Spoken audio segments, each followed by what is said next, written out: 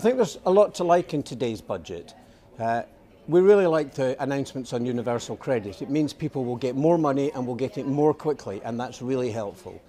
On the broader question of new homes and supply, again, there's a lot to like, but it's incremental in the measures that the government has put in place.